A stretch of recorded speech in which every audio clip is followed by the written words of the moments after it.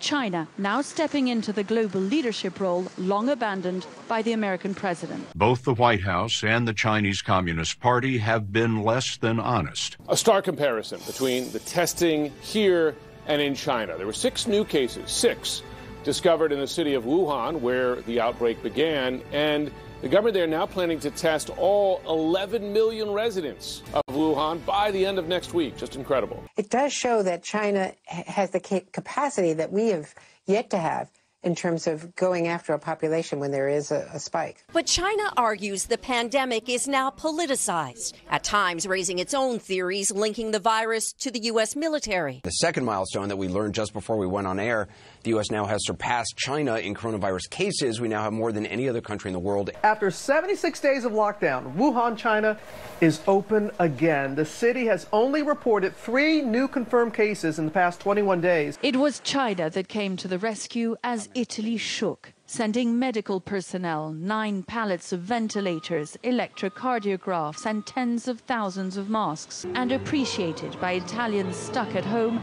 singing China's praise. Grazie!